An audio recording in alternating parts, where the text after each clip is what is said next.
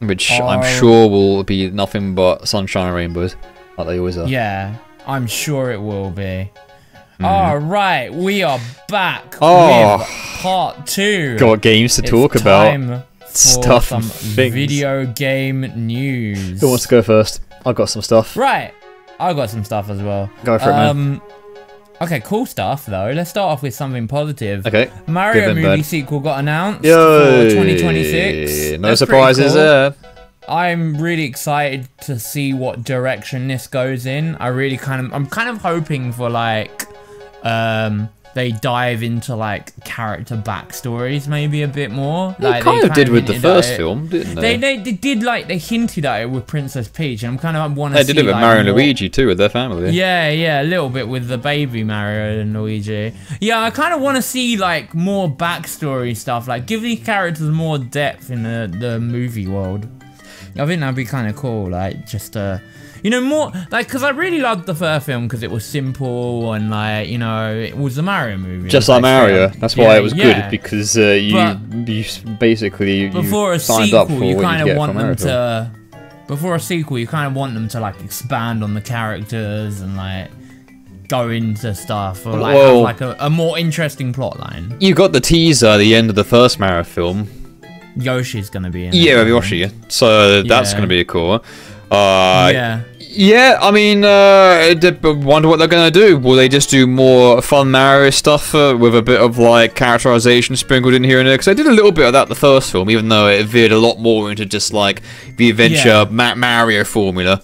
More than you know, Mario has a tragic backstory. He killed a man and now he's on a redemption story. I don't want anything like that, but I want like, you know, maybe something like on the level of like the Mario RPG kind of like story. Yeah, maybe we'll see. We'll see, because first film definitely felt like, because that was such a good film because it was fun. It was simple. It was Mario, and that is what Mario is, right? Simple and fun. I mean, simple is like the best kind of simple, where it's just like, you know, you play a Mario game, you have fun, it's solid, and they do the focus on that. So more of that is fine with me.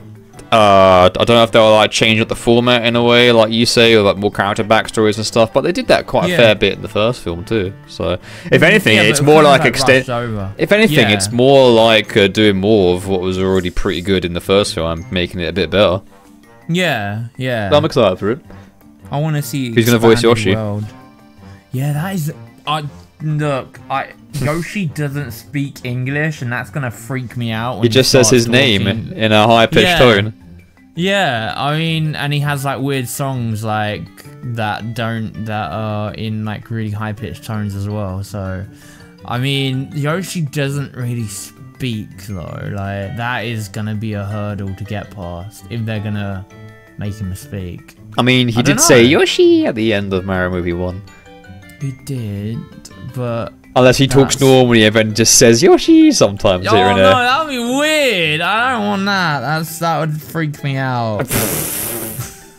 That'd be like Link talking. Really? Which, I mean, that's gonna freak me out as well. Yeah, well, they're planning to do that too, so look forward to that one. Oh, yeah. We'll see. I think Yoshi will just make normal noises. Yeah, I think so. I'm being honest. It'd be a bit weird if he starts talking English. He's a dinosaur. It'll be fun if he has a voice actor in general. But funny in a hilarious sense, because I'm just imagining the said probably Hollywood level like film star voice actor doing Yoshi's sounds in the mic. Who's gonna voice Yoshi? And then I reckon like maybe they'll bring in Daisy as well, since there's all that like they did want to bring Daisy in the first movie, so maybe they'll take this opportunity and bring Daisy in. So I reckon Daisy will probably be in there. Yeah, I don't think Yoshi will just be the only new character being put in Mario Movie 2. They'll probably introduce more characters as well. I hope Wario. Wario is another one too. They might release him for this film. Maybe they'll do it for the third. Who knows? Yeah. We'll see. Who knows? There's not really a lot of information right now. I'm really glad Mario Movie sequel happened 2026. I can't wait.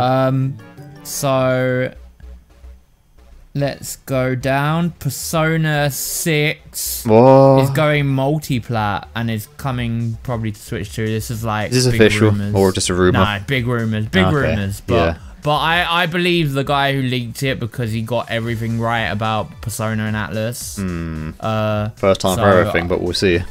We'll see, but he was so spot on about P3R, and he was spot on about like a bunch of stuff. Do you remember that clip of Yukari doing like a cool animation? Everyone was like, "It's fake! It's so fake!" It turned out it was the most realist thing in the whole world. Yeah, that was legit. Yeah. Was that him, by the way? Yeah, same leaker. Oh, okay, all right. Okay, so he has got some credence to him. He's got a lot of credence, this guy. I can't remember his name, but yeah, he's a big...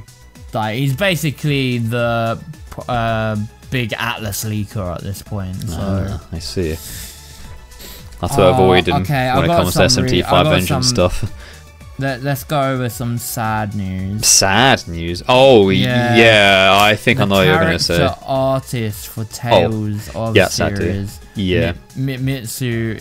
I can never pronounce the name. Mitsu Asuma passed away and just age 63.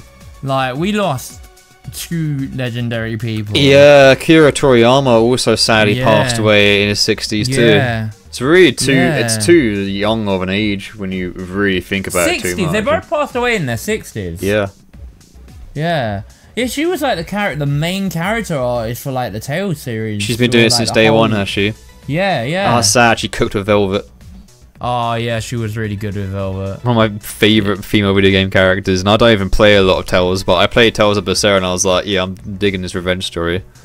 Yeah, Velvet was a really good character. Like, a lot of the characters in Tales of Berseria were really good. She was such a good character artist. I don't know what they're going to do. Like, she's been, like, the mainstay character. I don't know if she's the only character artist, but, like, obviously there's loads more people, but... You know, she was like one of the big ones for Tales. One of the OGs. Yeah. Well, we've not actually talked about... We've talked about Toriyama on an LP, but we haven't really talked about it during a podcast episode. Yeah, no.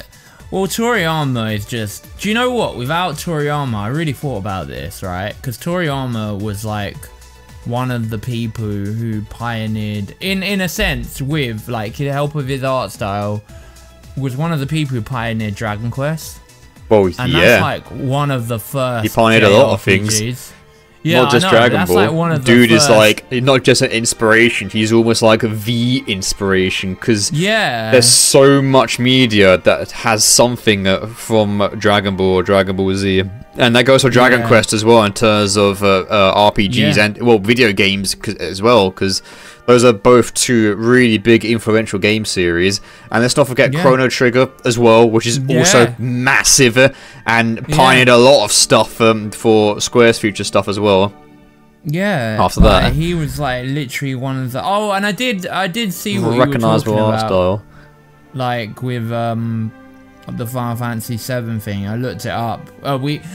This episode will be out by the time of the Pokemon episode where we had that talk where you said about him playtesting Final Fantasy 7.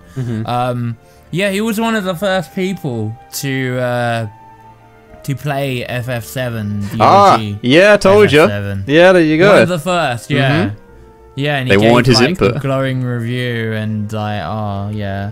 They had like a whole thing where he like said the future of like RPGs and like cinematics, and it's actually quite it got translated. I did post it on the video, but yeah, there's a link to it. Someone posted like a translation of it. Yeah, man. But, Argentina in shambles were, and Chile and Chile and Mexico. All the Latin American cities who literally worship that man like a god. And have you seen all the news on like the parades and like all the he got mentioned in like, press conferences and shit. All the collective spirit bombs in honor of Akira Toriyama, and they're singing the theme for Dragon Ball and stuff on the streets and shit. It's and apparently, I don't know if this is true, but crime rates in Mexico, specifically cartel crime rates, from what I've heard, actually go down when an episode of Dragon Ball Z aired. That's so or specifically Super, I think. I don't know all my information on that. I don't want to spread too much misinformation, but I just read stuff like that, which is really funny. It might be a joke, but that is funny if it's true, because, like, The man was such an influence. I mean, without him, I really don't know if JRPG would be where they are. I don't think a lot of things would be where they are without the man, to be honest.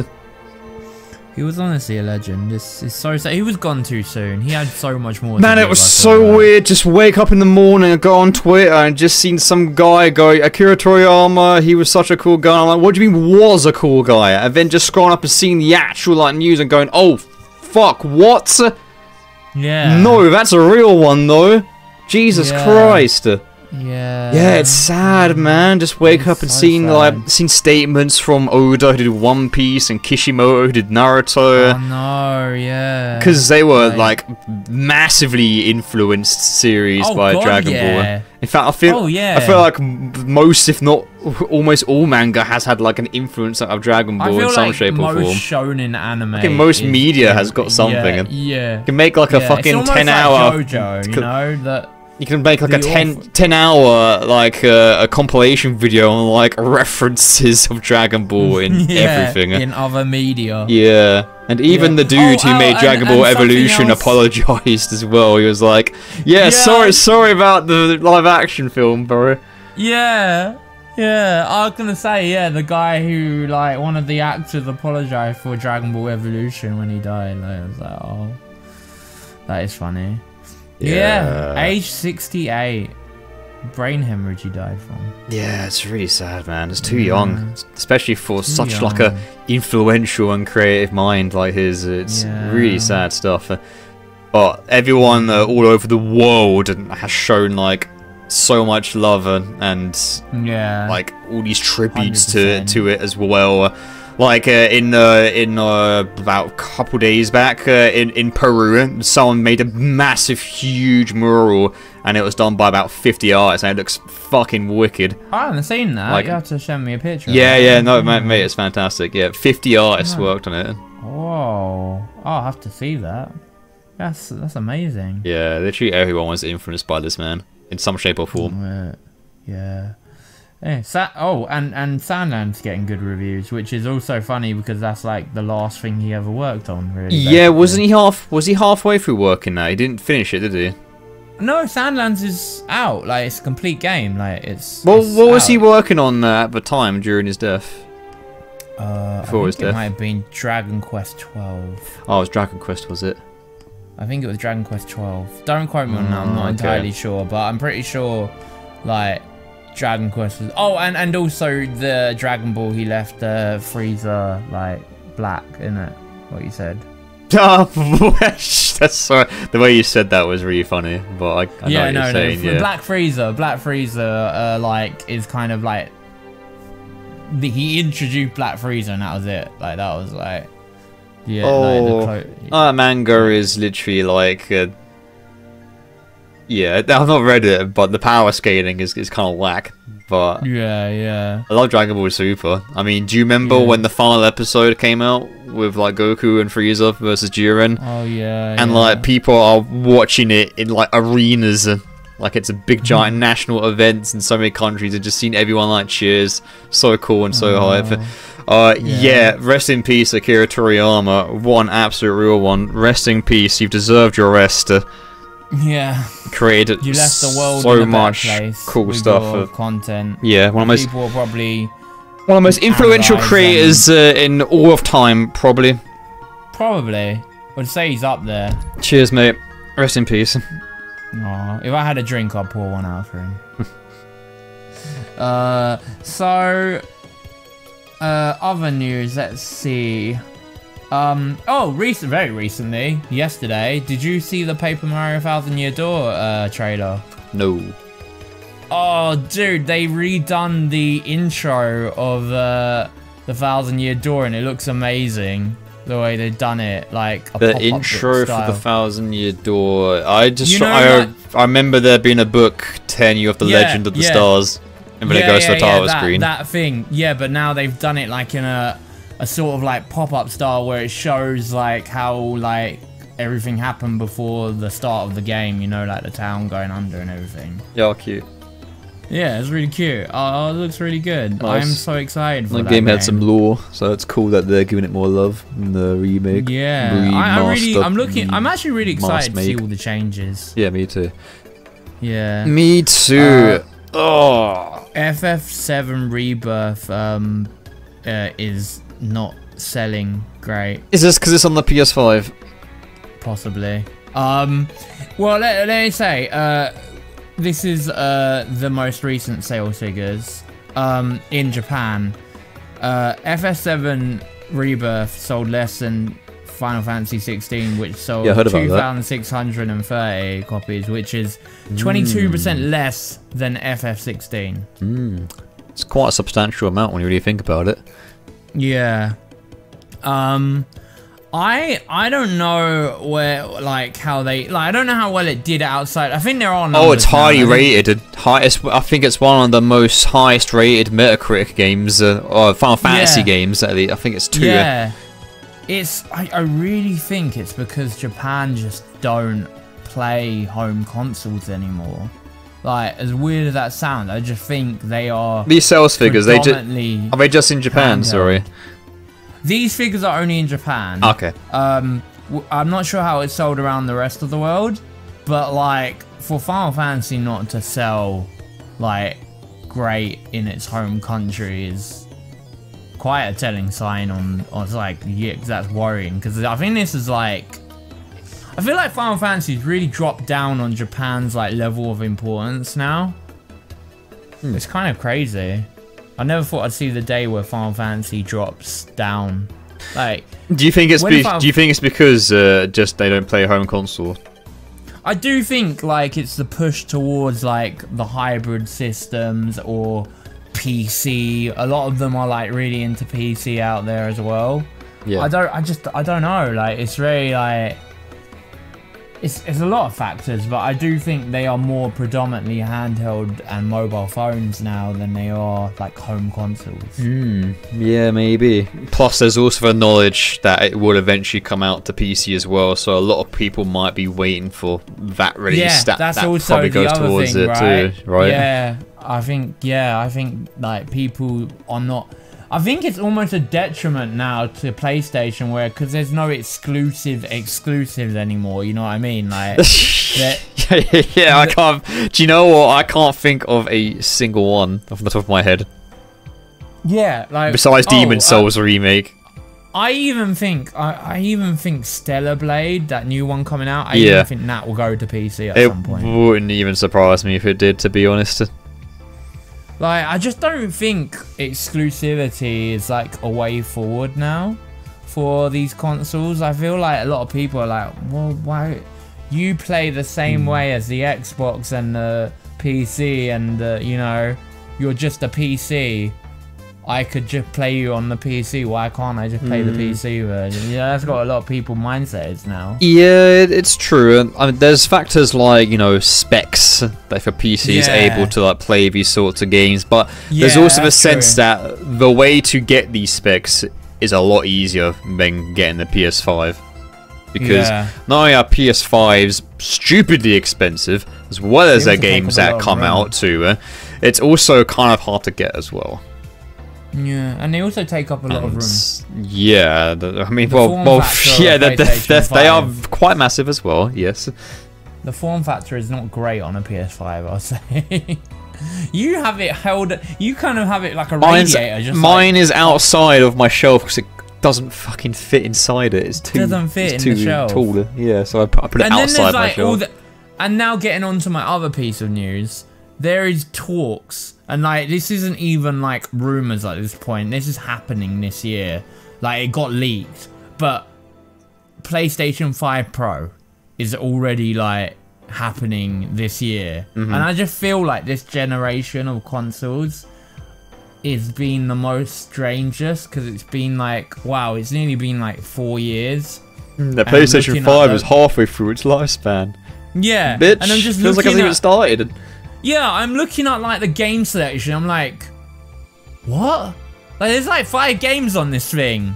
It's been out for 4 years and there's 5 games on this thing. PS4 still going strong. Yeah. My bro console. PlayStation 4 still gets games. It still gets games. Yeah. People aren't upgrading. They should do, because not everyone has got a PS5. Yeah, I mean, like, it hasn't properly pushed its way into like the common console to get, if that makes any sense. Yeah, like people still pick up PS4s. Yeah, like, that's how like PS3. It feels like that time has passed. That's now, gone. right? Yeah. But PS4 feels like it's persisted for such a long time now, and it feels like a technological, like, well, not even technological. It just feels like a peak in a way. Yeah. Because like the PS5, like, has pushed stuff, but it's not to the point where it's making a lot of people go out and get them. The only thing it's been pushing right now are its fucking prices. Yeah. And that's probably been too much of a push, to be honest, for a lot of people. Yeah, I think. And not only that, it is just now easier and cheaper to get a PC, buy games on PC, and get specs for your PC, and just play them on Steam. Exactly. Yeah. Because the deals on Steam are always better than what you get like on. Yeah, because games are like 70 quid now, and it's really steep for this day and age. It is. Like, some games I would say, okay, maybe it's worth it.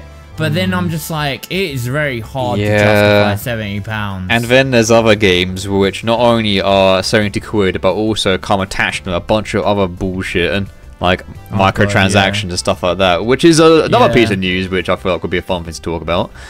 Oh yeah, go on. There's been a lot of contention about the release of Dragon's Dogma 2. Oh, that was actually on my new bulletins as well. Should we talk about that now? Yeah, we can talk about that. So with Dragon's Dogma 2, so the problems are is that you can't delete saves. However, that I believe was a thing in the first game too. By the way, for the record, I've not played Dragon's Dogma 1. I've not played Dragon's Dogma 2 either. No. Been interested in 2 though. I still am, if I'm being honest. Capcom being Capcom though, they're still doing their little microtransactions, and where basically it gives you like a leg up, where for things that are like already in the game that can be earned. They've done it in Resident Evil 4. They've done it in Devil May Cry 5. I'm pretty sure I did it with Devil May Cry 4 Special Edition too, and that came out. But yeah, Dragon's Dogma 2 has microtransactions, and the thing that is irking people, I will say a lot of people are jumping the gun with it as well. Yeah, I heard about this as well. They have got a lot of things to be rightfully angry about too. I mean, I don't agree with microtransactions, even if they are optional. Even if they are optional, it's kind of like an enticement factor alone, sort of like damages the game's reputation a little bit. And the thing is that it's not just like a hack and slash or adventure shooting game. It's a massive RPG, and it's open world, and I feel like the design philosophy of like getting rare items early, kind of like just knowing that the microtransactions to get the items easy sort of contradicts its like design philosophy. Does that make any sense?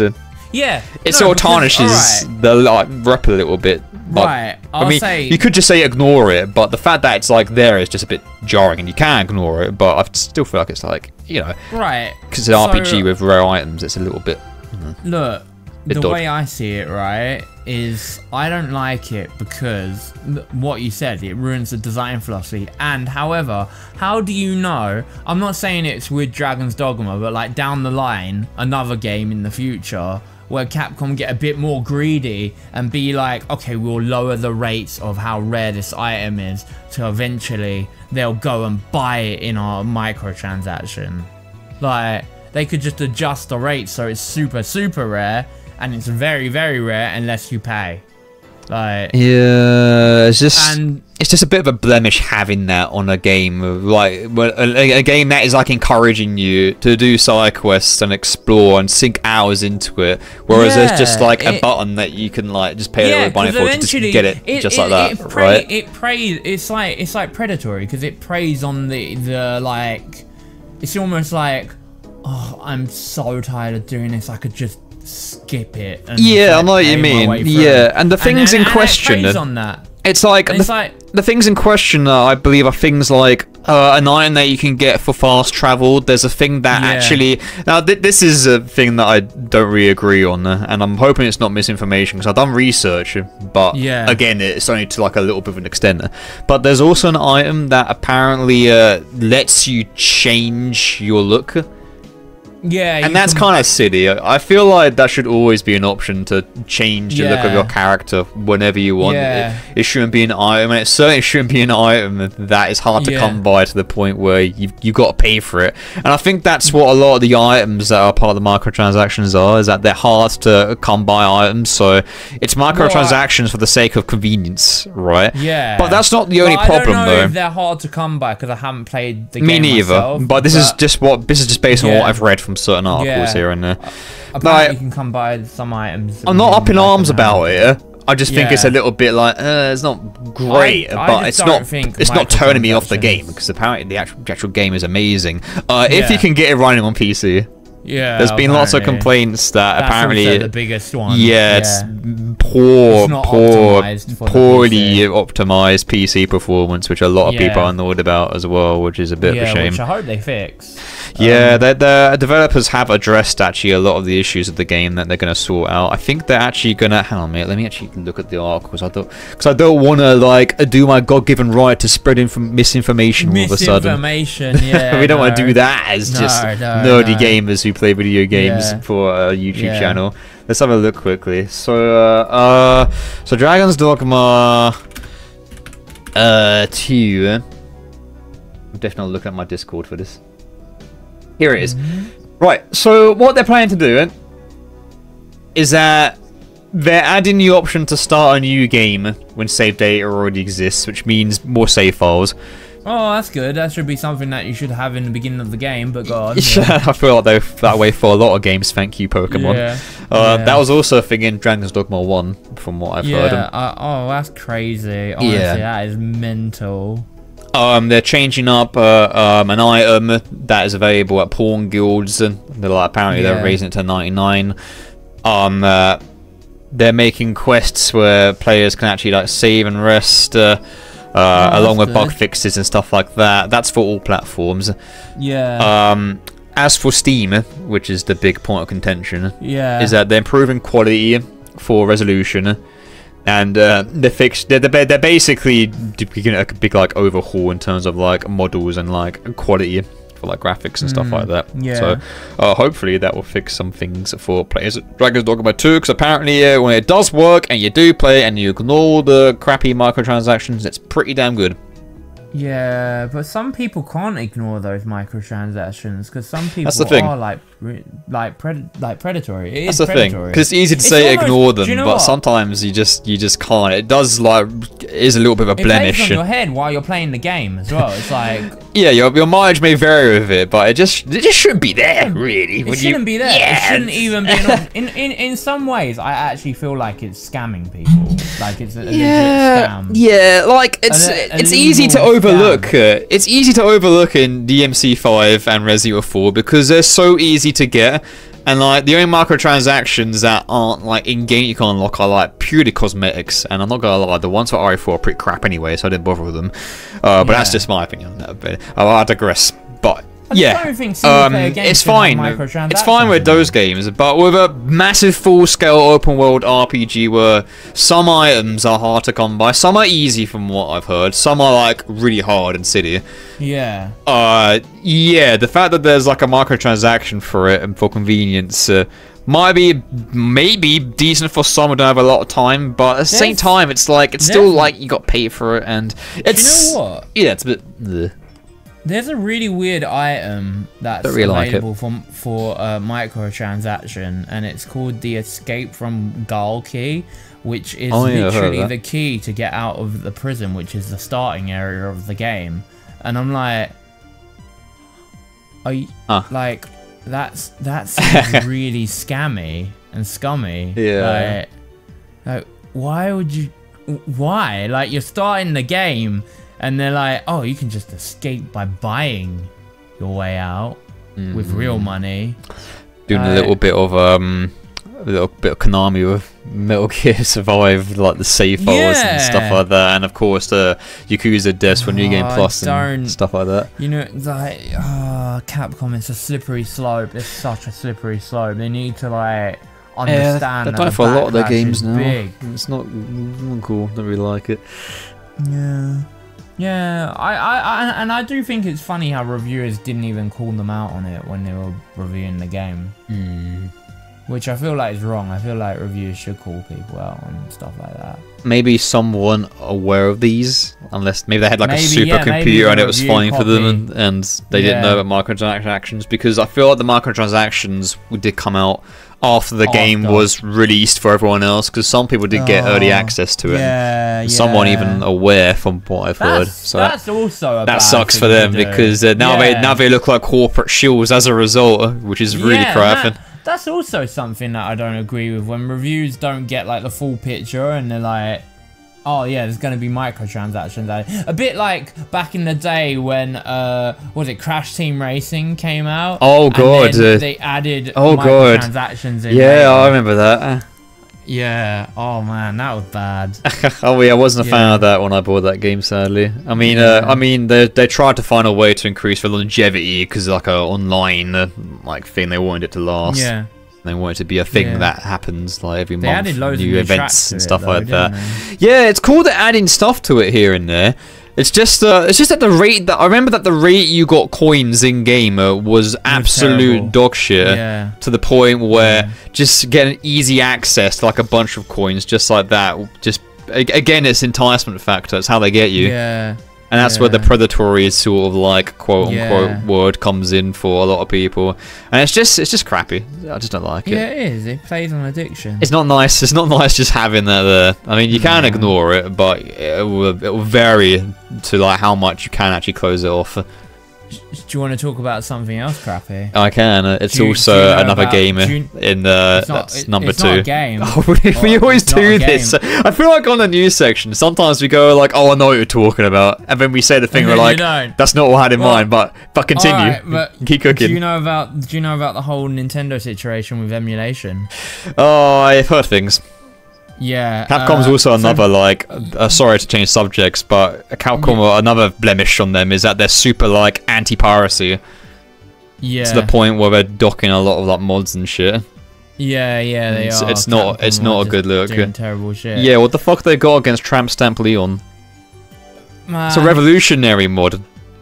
The hell are they thinking? Fools. It's been around since like the early 2000s. You can't dock Tramp Stamp Leon like that. Man, Nintendo are on a warpath with emulation.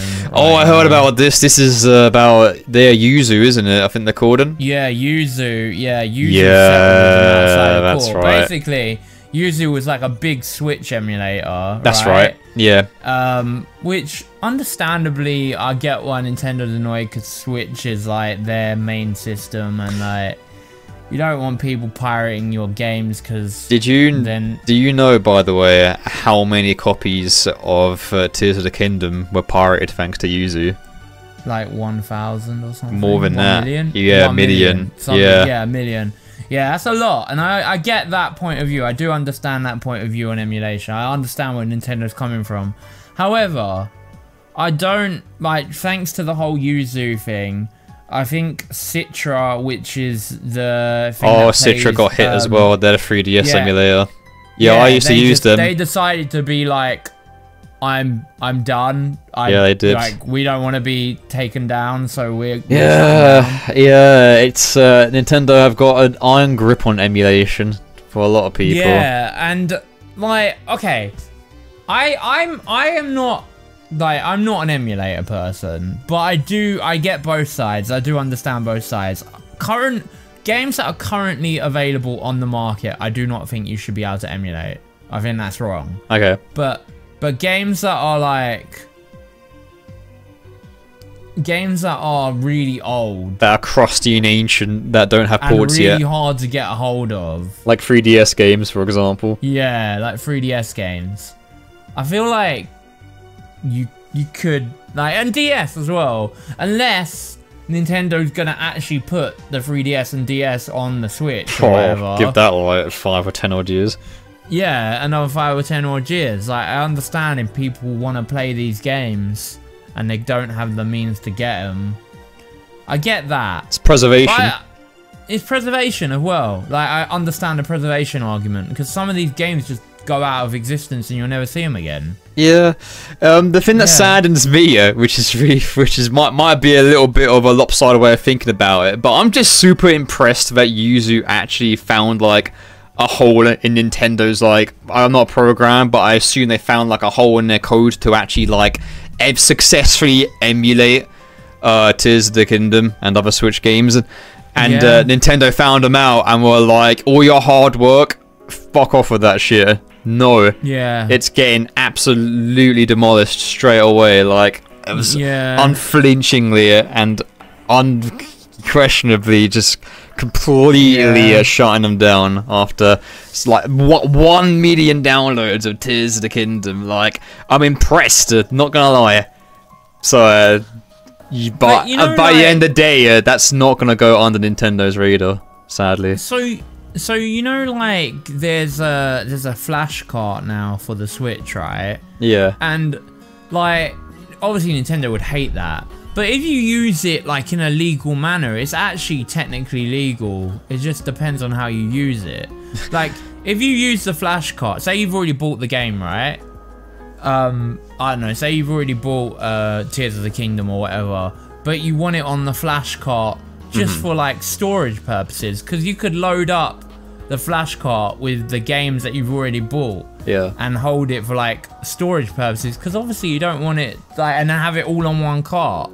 I understand that idea of a flash cart. Obviously I don't understand the idea of like downloading the games that you don't have and then like playing them for free. Like, that I get. So if there's like a way to, like, you know, lock people off from doing that, but letting you download your games onto a flash cart that you've already got, like the games you've already got onto a flash cart, that I could see the benefit of, because it's like, then you could have all your games on one cartridge, you know, and then like, it's like a storage convenience. Like, you don't have to take loads and loads of little cartridges with you. Yeah. I could see that working, but yeah, I mean, Nintendo are just like no to everything that's emulation. Well, I blame them for having shit security with their, like, they let someone actually do this with like their games, and like maybe they should just get better security. But a lot of consoles get hacked eventually, don't they? To be honest, like, eventually all consoles get emulated. It's true. Yeah, they all get done eventually. I just think the hackers always win. Like the people who like do this stuff always win in the end. Like, they'll find a way to bypass it. Like, there's always a way. Yeah. But yeah, I don't know. I'm on like, I see both sides. I think Yuzu were like wrong in the sense of like the whole having a Switch emulator for reasons like they did. Had a Patreon as well, didn't they? Yeah, I had a Patreon for money. Yeah. Which, yeah, I don't know what's gonna happen now, because I heard like another company does like DS emulation is like bowing out as well. So I feel like, is this someone separate to Citra? I think it's someone separate to Citra as another like emulation. Oh, I see. But a lot of the emulators are folding now. They're just like, nope, we don't want to do it. Damn. We don't want to do it. No SMT4 emulation for me. No. I was using Citra for that. Maybe they'll remake SMT4. That'd be cool. We'll see. That'd be good. We'll see. I'm not holding my breath though. And one more piece of news I've got is Toys for Bob have agreed to enter into an agreement with Microsoft for their first game after going indie. Yeah, Toys for Bob have agreed with Microsoft for their first game. Would you say Spyro the Dragon is indie? I think it's Spyro the Dragon 4, in all honesty. Okay. If I had to bet, because did you see their message when they said they were going indie? No. Oh, well, they said in their message at the end of it, they said, keep your horns on. So... well played. I mean, I feel like that's a cheeky nod. Maybe. I think they're working on slick. Spyro. Very slick. Yeah. Yeah. Just because they're indie, I still think like they can still use Microsoft IP if they have agreed to it, right? Yeah. So the fact that they've got an agreement with them, makes me think, yeah, so clearly they're gonna have a Spyro 4 at some point. I mean, which is exciting. I mean, it's got to be on its way, surely, at this point. Yeah, I think it's not gonna be that hopefully long. I think next year. I'd love a Spyro 4. Next year. I would love a Spyro 4. Spyro 1 was like the first video game I ever played ever, so I hold that series very near and dear to my heart. So I'd love to see an actual full-blown sequel Spyro 4 like a Crash Bandicoot. Spyro. Yeah, that'd be awesome. Speaking of that's a bad seg. Sorry, 5 AM brain. Been up very early. It's hard to process my thoughts. Yeah. Sequels that are bad, or not just sequels. It's kind of it's a sequel, but it's also a port. Oh. A support of a much loved franchise by a lot of people. And it involves lightsabers and stormtroopers. Fucking Star Wars Battlefront 2. I can't read this anymore. Yeah. Yeah. I forgot about that. Struggling. I didn't have that on my new bulletin actually. Yeah. Oh god. Yeah. Man. That. Yikes! That online. Holy shit! This might be one of the biggest, laziest ports of like an online game I've ever fucking seen in my life ever. When it came out. It could only allow 160 people online. You can't do parties, so you have to keep on refreshing until like you see the same server that you're in, which is a load of fucking dog bollocks. Game's broken as well. Yeah, I've seen clips of it. Models are flipping and flying, and I believe it takes up 90 gigabytes of your hard drive. It's a pretty big game as well. It's more than 50 gig. Which is funny because the original is like tiny. Yeah, which is really odd. And it's not even that. It's like the most unpolished port I've ever seen in the world. And apparently, not only that, they've also found a code, and some people found a code in the game where someone's mod has actually been used without them being told. Their permission. Which is that's fucking bad, mate. Yeah. That is not good. Oh my word. They stole mods. These are two of like one of the most loved PS2 games out there. And people have been clamoring for like a proper online mode for them. And oh my god. Is it Aspis? I think Esper? I don't know the whole details of this, but yeah. It sounds like they just shat it out. Yeah, they did. If I'm being honest. Yeah, so it really seems like they did not care. They just wanted a quick buck. They just wanted a quick buck. And I think they did that with another Star Wars game as well, where it was a really bad port. I can't remember what one it was. They're not doing great with Star Wars at the moment. No, they probably shouldn't let them port any more old Star Wars games after this. No, probably not a good idea. Yeah, I think they're really screwing it up. So I think you should find another studio. Yeah. Who's the studio who did Battlefront? Aren't these the people who are doing the remake for Knights of the Old Republic? I believe so. Oh my god. Let me check. Battlefront. Was it Star Wars Battlefront 2? Star Wars Battlefront collection. It's 1 and 2. Oh. Battle. That sucks, man. Front. That game was really fun. I would have loved to have like a modern, like, polished port of it. Especially online too. Who's the people who publish this? Yeah, you're right. Asper. Oh god, Asper, don't let them touch anything. Yeah. Jesus. Oh. You ever played Battlefront, Ben? I never played Battlefront games. No. Oh, so I mean, you were robbed of like the Mos Eisley Jedi fights that apparently don't even work in his collection. Oh man. Apparently, the offline stuff apparently works okay, like it's fine, but the online stuff is apparently unplayable most of the time, which is not good. Oh, no. It's pretty terrible, especially because online is its main focus. Isn't that like the main point of like re-releasing? Yeah. No, that sucks. Its campaign for 2 was really good as well, and there's also I think Galactic Conquest. I remember you could like play as a faction from either the prequels or the original trilogy. Like, you'd be rebels or the stormtroopers or the clones or the droids, and you can choose a faction, and you can do like this weird, cool like conquest system where you fight over planets and you take it over the solar system as you go through. You unlock like perks and shit. And apparently, from what I've heard, half these perks don't even fucking work for it. Oh man! So you're basically doing a hard mode of Galactic Conquest. Are they even going to be able to patch all this? This don't sounds know. like so much. I don't know, but its reputation is already long far gone, if you ask me. Oh man, that's sad. Big yikes. Yeah, that's yeah. So in general, the video game news, I feel like that's pretty much all of it for this segment. I feel like I don't really have anything else to add. Damn it. When will a game finally show that the droids are always the best faction and they just look weak in the prequels? Look, super battle droids look radical as hell. Why are they fodder like the normal droids? What the hell? They just do, man. Everyone's at a core the droidica.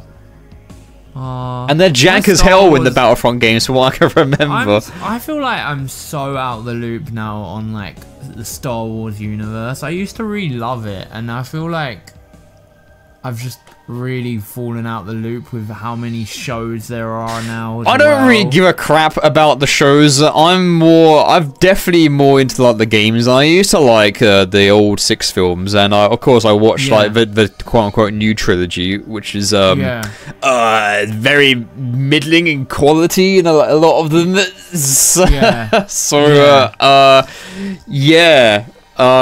But no, I like the expanded universe, and like I still really want to play the sequel to Fallen Order as well. Isn't there? Yeah, that's because Fallen Order was a really fun game. I quite enjoy playing that game. I heard the sequel's good as well. Yeah, me too. And isn't there that other new Star Wars game coming out? What's it called? Outlaws? Something like that. It's not all bad in Star Wars. When it's good in Star Wars, it's really damn good.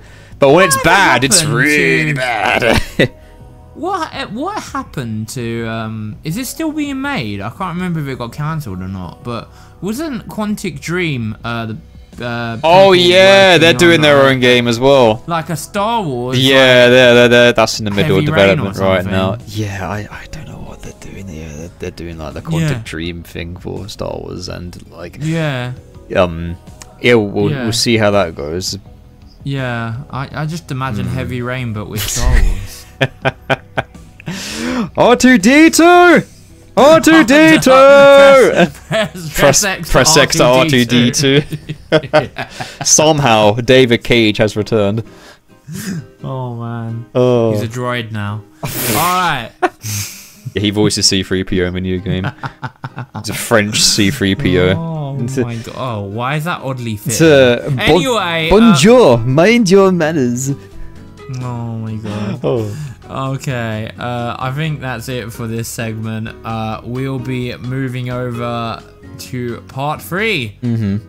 We will see you in part 3.